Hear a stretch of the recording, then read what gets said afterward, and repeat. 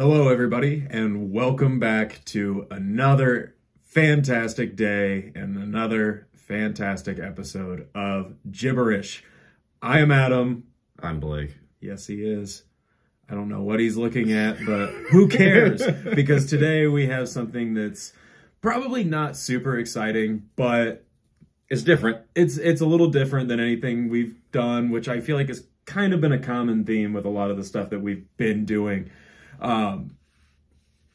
As you know, the past few episodes we've gone with some whiskeys. Before that, we were doing just different types of beer. But we're going to kind of hop back onto the beer train for this episode. Today, we're going Irish. That's almost Scottish. What the hell is wrong with you? It's the same thing. No, it is not. Oh, it's 100% basically the same thing. Lies. But today, we are going with a classic Smithwick's. Smithwicks? No. No. So, Even though it says Smithwicks. Well, it reads Smithwicks. it does not say anything, because it is a bottle. That's why I said it reads Smithwicks. I don't know if anybody out there has ever tried Smithwick's. One of my personal favorites when I hit up the Irish bars in town. Yeah, rather than a Guinness and getting a heavy stout beer. I'm not a big fan of Guinness, unpopular opinion for some people. But this is something that I could drink just about any day of the week. It's just such an easy to drink beer. I don't think I could ever get tired of a Smithwick's. No. Like I feel like that's a beer I could drink almost every day. Yeah. And got one of my buddies, Corey, to thank for the introduction to this beer. Hi, Corey. Hello, if you're watching. I don't know. He's probably busy. He's probably busy doing other things. Busy. So I guess with that, we can go ahead and pop these open. Yeah, what are you pointing at? You got a bottle down there. I don't have a... Oh. It's like magic. I've been holding this the whole time. I've got the whole world in my hands. Got the whole world in his pants. I heard that song for the first time when I was a kid, and I thought it was, he's got the whole world in his pants.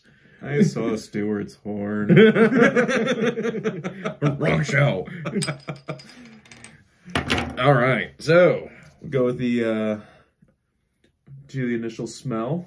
if you want to go ahead and start it, I'll read this off here. 4.5 ABV, 11.2 fluid ounces.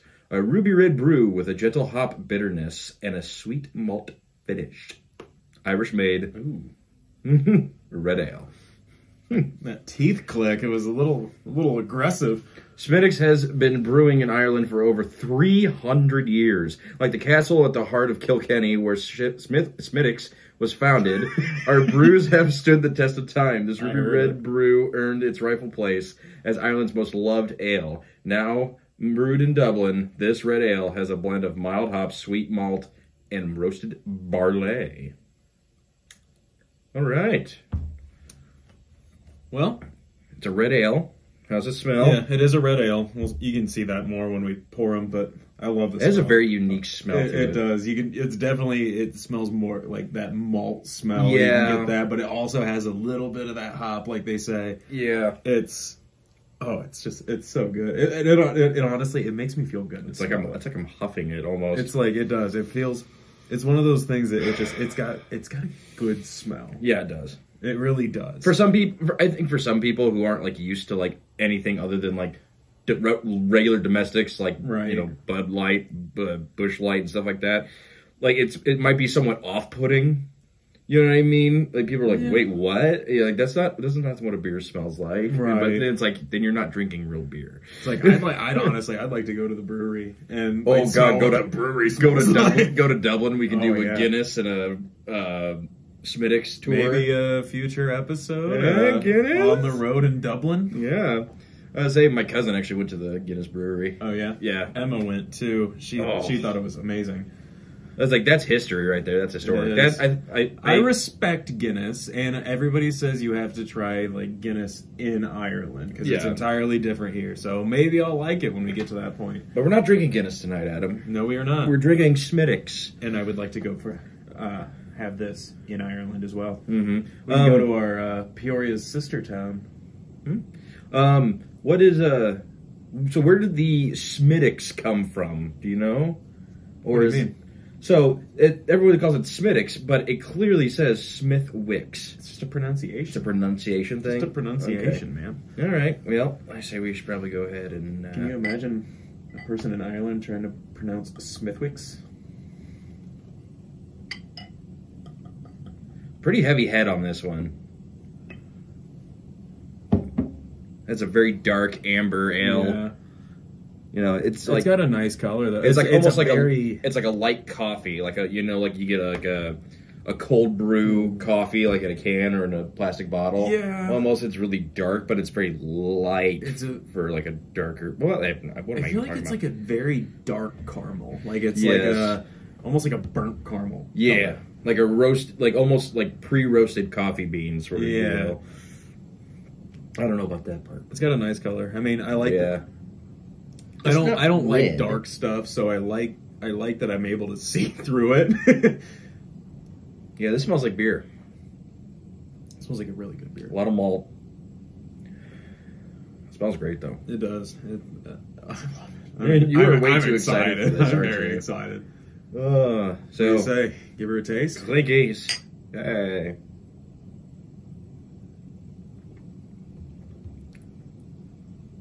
Oh, that's so nice. It's such a... I know beer in itself is smooth, but this is just... Something about it very just goes smooth. down so easily. It's like, it's the right amount of carbonation. thick. Yeah, but it's also the right amount of carbonation. Yeah, Where a it's lot not- of beers get too much carbonation in it, and it just like, you know, that's why you see people chug it. Some beers are like, I can't chug it anymore, there's too much carbonation, and they just start burping crazily amounts. This has like little carbonation, even though it's got a really good head on it. But if I don't know if you guys can tell or not, but in the beer, there's not a lot of bubbles in the actual beer itself.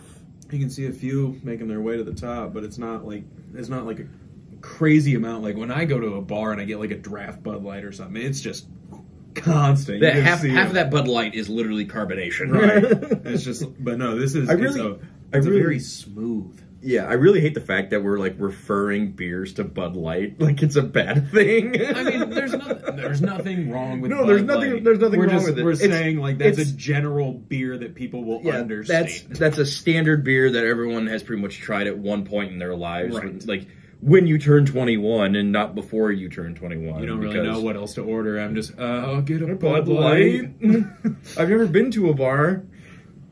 Well, we've already tasted it. We know this is going to be good. Oh, Let's it's go ahead delicious. and let's just top it off because we both know that we're going to slam these Whatever's things. left in the bottle just out. I spilled a little bit. That was a bad pour. Yeah, you had a really bad pour. I need to work on my pouring. It's been a while. You're pouring? What? I said pouring. Oh. Like the old man who was snoring. Well, it is raining outside. It is raining outside actively. Where's that old man at? Gotta love December. You go from go 63 December in degrees. Central Illinois. Yeah, you go from 63 degrees one week to 25 the next day. And it starts raining. You know what? I'm gonna take one for the team. Ooh. Even the foam isn't that bad. Even though you just went, ooh. I was like, oh, because it was just like weird. All right. I think we just need to make it come out with a shirt and just has like our faces on it that is just like, ugh, like just, and then just says, oh, on the top, and then gibberish in the middle between our two faces. And then put my board on the back. Hey, Malort sponsorship deal if you want to. Hey, we're in. We'll hook up. We're definitely in. Alrighty, sir. Cheers. do Happy this thing. holidays.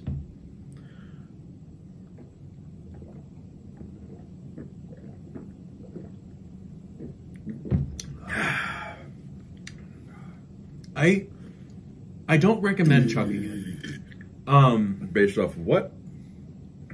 So it surprisingly does. You can chug it. It's not like it doesn't. It's not a bad chug. This probably it kind of kills the taste. It kills the taste. Yeah, I'd say this honestly, like we say this with a lot of beers or drinks we try on here. You should probably not chug this just out of the fact of it's a good beer and you should just drink it normally. Right. And so I'll have to agree with you on that because a lot of the flavor, all I could feel was the carbonation. It was a lot of carbonation, and to me, it's like I don't want this beer to be super hoppy. It's not an IPA. It's like this is supposed to be more malt, more like easygoing. And when you chug it, you get a heavy taste of hops. Right. It's all that just hitting you. So I definitely do not recommend chugging it. Mm-hmm. You can if you absolutely needed to, but I don't recommend it. Mm-hmm. I'll say I love Smithwick's. Like ever since you like, have you ever had a Smithwick's? I'm like, what's that? He's like, like Adam. Like whenever I tell Adam I haven't tried something or like, well, let me rephrase that. Whenever Adam Adam asks me if I've like eaten at one place or drank something, and I've been like, oh no, I haven't. He usually gets his face up. Oh my god, I know what we're gonna do tonight.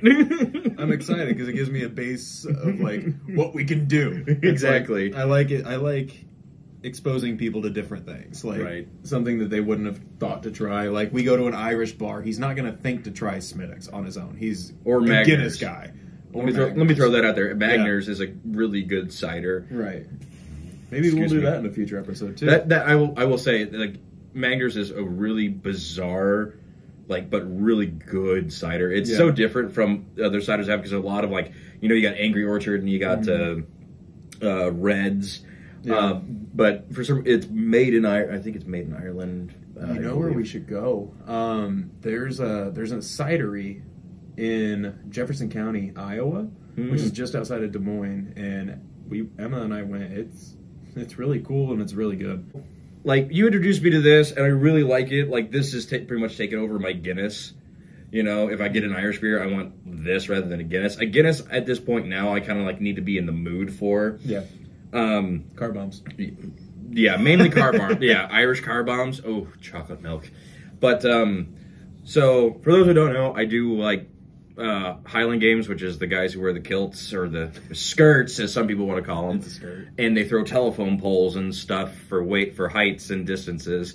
And whenever I go to one of those things, I always usually end up getting, like a Smithwick's or like maybe a Magners or a Guinness, because that's where they're going to have them. They're going to have them at Irish festivals. And that is like the perfect place to have them. Right. But then when you experiment like that and you find like all these different types of beers that you've never had, you'll find something that you'll really like. And this is usually my go-to. I say this is just, it's such a, I'm not gonna say it's like the basic beer. I don't want to say basic in a bad way. Just like it's if you're trying to branch out a little bit and you're at like an Irish bar or something and you want to try something that's like a little more exclusive. Yeah. This is definitely what you should go to. And the thing is, it's not necessarily exclusive. You can find this anywhere all over the country. Yeah, but it's a very good beer. If you don't want to go to an Irish bar and order a Bud Light, Busch Light, some random domestic, you can't do that. Do this. It's a game changer for sure. Definitely. So with that, anything else you want to throw in there? Well, we got to give our review. Got to give our review. Oh, I thought we were already doing the review. I mean, we got to give our star rating. Oh, your star rating. Going 5 stars on this one. Yeah. Out of 1 out of 5, 0 out of 5, or whatever. So, you want me to go first? Yeah, go ahead. I'm going to give this a solid 4. Solid 4? I'm like, I don't drink these too often, but I love having them when I do. And it's just a really good beer. I don't feel the thing is, it's not that heavy. No, it's not. I don't know if they meant to make this like a heavier beer, but it is definitely, it's very smooth. It goes down easy. It's a great sipper. So I'm a solid 4. I'm with you. Yeah, I like it out of 4. I like it out of 4. I mean, I like it out of 4. There's other beers obviously out there that I would take over. That I would take over this, but when I'm in the mood for it, this is a very, very, very good beer. It's a good choice. Yeah. Honestly, yeah. So I'm with you. I'm at a 4 out of 5. So highly recommend it. Yeah, give it a try. Everyone says like Guinness is the Irish beer. It's like, this is they got a competitor. Guinness is historic, but this is, like I said, it 300 years. 300 years. Pretty historic. Yeah, 300 years. Pretty. Yeah. So, anyways, I'm Blake. That's Adam. Adam. And with that, give me a beer. All right. All right.